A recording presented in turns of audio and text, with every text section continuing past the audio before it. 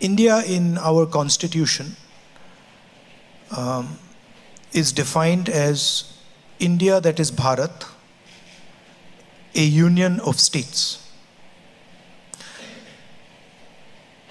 So these states, they have got together and formed India or Bharat. And the most important thing is that the voice of all the people who are included in these states is heard loud and clear, and no voice is crushed, intimidated, because I believe that India has an inherent wisdom, that it has a very long history, a long tradition. And my experience has been that regardless of whether people are poor or rich, they have a sense of what India should be doing and where it should be going. So to me, the first step is protecting that voice and making sure that the institutions, the structures that protect that voice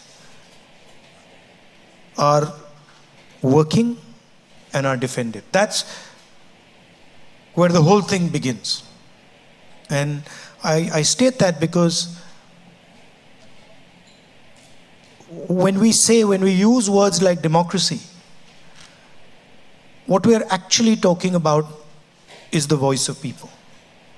And listening effectively to that voice, allowing that voice expression is central to any success. And we've experienced that.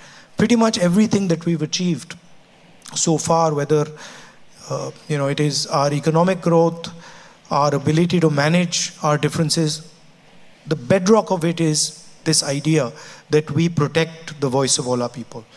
And our leader, Mahatma Gandhi, said it best when he said that the most important voice is the one that's last in the line.